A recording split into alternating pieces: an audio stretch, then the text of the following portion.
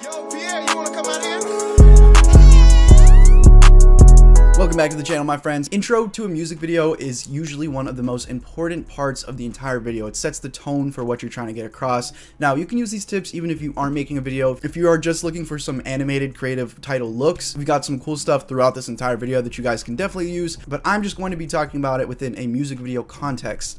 So let's get right into the tutorial. Before I do, I just want to say, if you guys are new here, consider subscribing. If you guys enjoy the content, please consider leaving a like to help the growth of the channel. Anyways, let's get right into it. So number one, the first little look I'm going to show you is this little animated design look we have going here. So what we have is solid text in the middle going along with this outline text popping in and out above or to the side. Also, I say this in so many of my videos, please don't take everything I'm saying as a step-by-step way to do something. Apply your own individuality to what I'm teaching you, mix things around, change things around. There's so many different ways to do things than just what I'm showing you. So this is what we're going to create first. You may also recognize this really cool titles here with the background in 3D. As a whole, I actually really love this video. I think they did a great job. This one, they have a blinking X just to kind of add some more contrast to the color and make the middle pop more, but you still have this general idea going on. So let's go ahead and create this within After Effects. Now, you can do it within Premiere, but I think it's a little bit easier within After Effects to create all these titles. For more of the preset or effect animations, we're going to stick with Premiere, but let's start with After Effects for this first one. So I'm going to go ahead and create a transparent video within Adobe Premiere,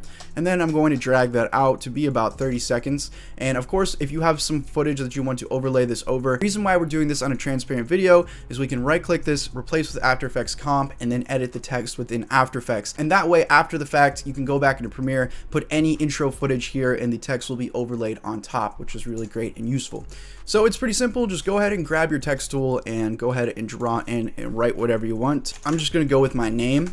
And of course, you guys can choose any stylized text that you would like, whatever you want. I think that this usually looks a lot better when using this kind of bold and blocky text. So we'll place this relatively in the center here. And then what we're going to do is select your layer and click Control D to duplicate that. And then you can go in and you can open up your settings here, your transform settings. You can take the position and you can just drag that slider up just like this. And now we can just keep repeating that. So Control D on that duplication. Open up your transform and then drag the position up. I'm going to do the same thing. You can Control D to duplicate. Open up your transform. Lower the position. Now what we want to do is we're going to go ahead and select our duplications here, and you're going to want to come over to the character window. Now if you don't see this, you may need to go up to window and just make sure it's checked here, or what you can do is go to workspace and just make sure default is checked. We're going to go ahead and double click on our layer to highlight the actual duplicated layers, and then we're going to come over to character. You're going to see these two little boxes here. This is for fill color, this is for stroke color. You can just click this little arrow to swap between the two, and that'll switch that to be outline text, just like that. So let's actually do that with all these. Just click this little arrow up here, just like that. And then what I like to do once we've done that is I'll grab the original, the bold text that we want to actually pop out. I'll go back to my transform, and then I'll just scale that up a bit, and I'll center that a little bit more. So that looks pretty cool. Now let's just add a simple little animation. It's very, very easy to do this. A way to make this easier is what I like to do, make sure that these layers organize in the correct fashion. So my top layer, my second layer, third layer, and fourth layer. So just take these layers, drag them a little bit to the right. So for this, I move 4 frames. So clicking page down on your keyboard, 1, 2, 3, 4 times. Let's do that another 4 times. 1, 2, 3, 4. Grab your second layer and start that at your timeline here. Let's move another 4 to our right. So page down, 1, 2, 3, 4. Grab your next layer, drag that so it pops in here. And then 1, 2, 3, 4. Grab your last layer and start it there. So just doing that, here's a simple little animation that we created, just easy little pop-ins. And of course, you guys can add any little preset effects on top of this to make it more flashy. Check out my online store if you want some more cool little creative things to add a twist onto this. Another great thing is if you guys are more of a Premiere person than After Effects person, using that method that I showed you at the beginning with the transparent video, you can just click File, Save, hop back into Premiere. And with the dynamic link that'll pop up, let's bring footage here just to show you what I'm talking about. You can see with the text on top. Now, if you're getting this issue here where the outline is a little bit too hard to see over top of your footage, you can hop back into After Effects. Select your text here, come back to character, and then you'll have your thickness of the line. These 3 little lines here, it shows your pixels. Usually I'll just make that 2 or even 3 pixels. So let's do that for everything. Click here, 3 pixels, file, save. And if you want to add a little bit more contrast, like how they did in that nightmares video, you can make your main text a different color from your outline. So instead of having that kind of cyberpunk reddish pink, let's go with the inverse of that, which is this nice light blue cyan, and then we'll file save that. And like I said, if you want to add any presets or effects, for example this flicker preset, which is available on my online store, you can drag and drop that on there just like that to get some really cool looks.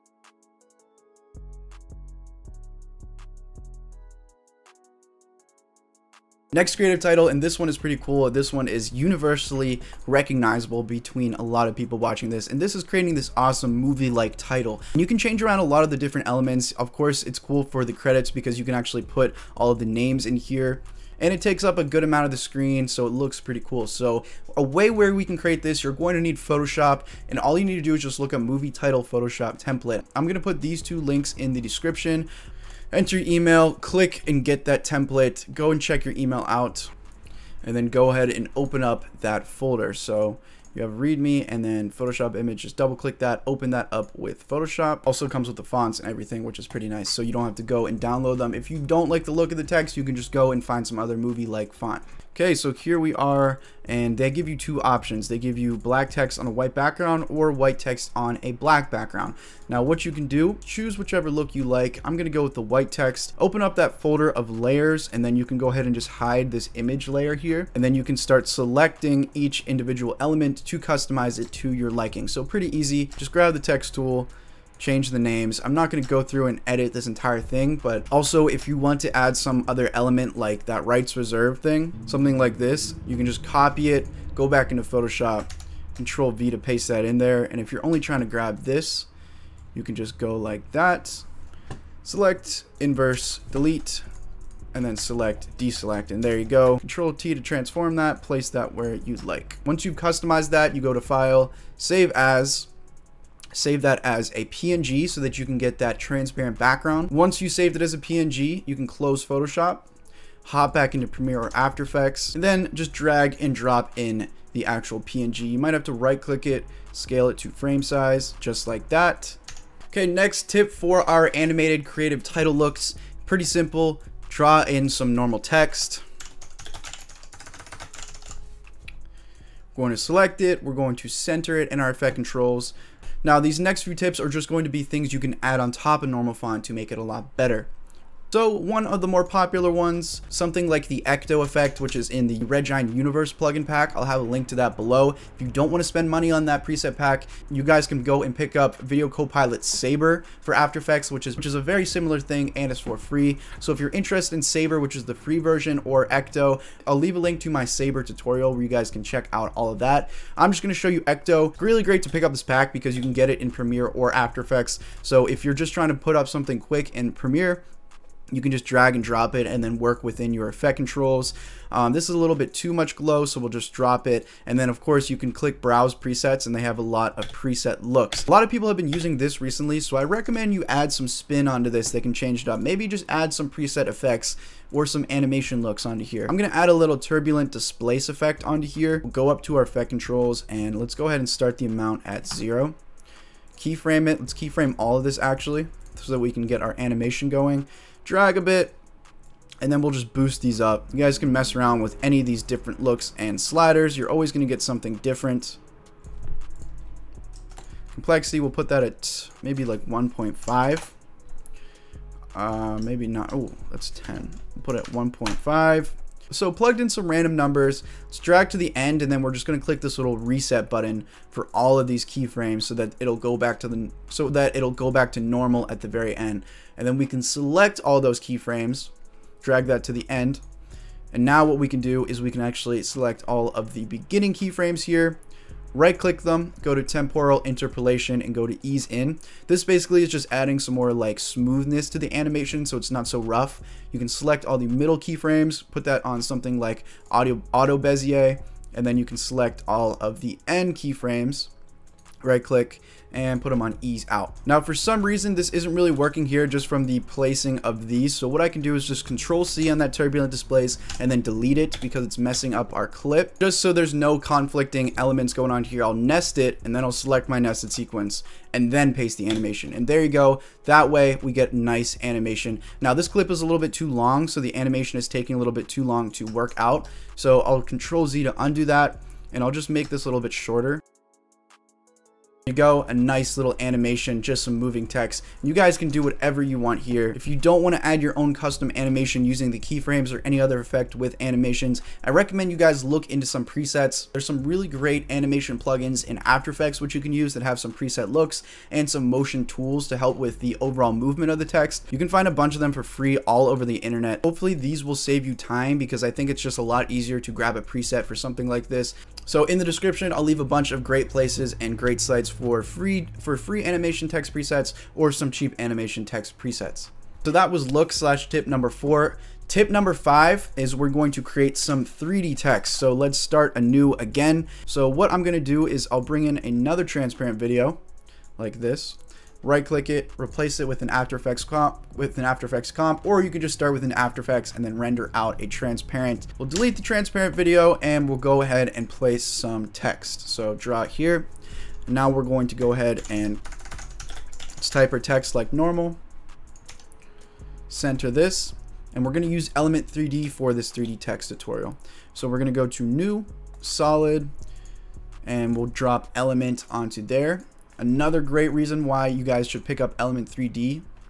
Now with Element 3D and our text layer, we can go up to our custom layers, custom text and masks.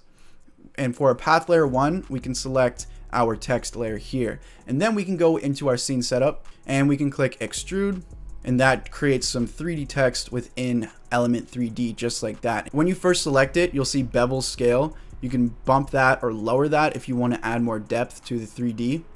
So let's lower that a bit. And this is pretty decent 3D. Now, if you do have Video Copilot or any other little shaders, textures, etc., built in, you can drop them on there to get a nice little start on the design or look of your text. So I'll go ahead and drop this paint red texture on here. Click OK. Then we can go ahead and hide this text layer.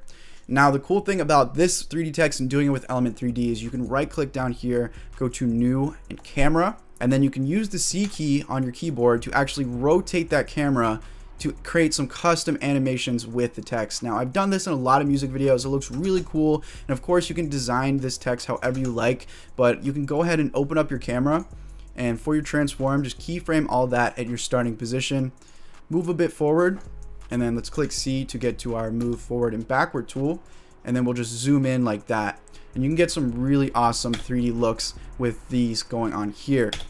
If you want to add more, if you want to see more of that 3D depth, so maybe rotate it a bit like this. There you go. You get some really awesome stuff. You can of course fly through the letters, which is really awesome. And then in terms of actually customizing the look, you just select your solid layer. Let's name that to 3D text. If you want, you can add any effects within After Effects, or you can file save it. And since we're using a dynamic link like I showed you before, we can add anything into Premiere as well. So let's go ahead and just lower the opacity a bit. Of course, like I said, you could do this within After Effects as well. You just go to Transform, lower the opacity. There's a bunch of motion graphics tutorials and design tutorials out there too for Photoshop and After Effects. So even if you're just doing music videos and you're completely lost, I recommend you just look into some design tutorials in Photoshop, and you can learn a lot of cool stuff on how to make some really interesting looking titles. To end this off, I just want to show you this little video because it's an awesome little title sequence from the movie Enter the Void. So here's where things start getting crazy.